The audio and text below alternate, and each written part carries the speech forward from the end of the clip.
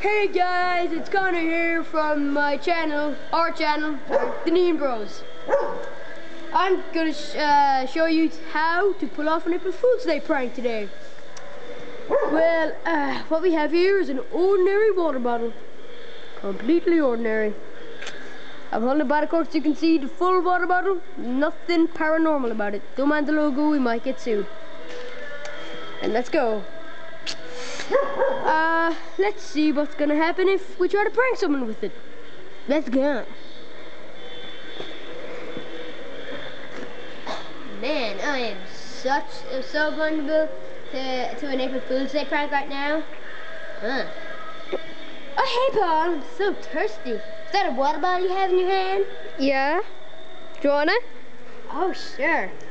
Man. This totally looks convincing. No, what's up? I can do that to me. I'm such a whining bitch. Bing! As you can see here, guys, that prank totally worked. So, make sure to watch the video to see how we did it.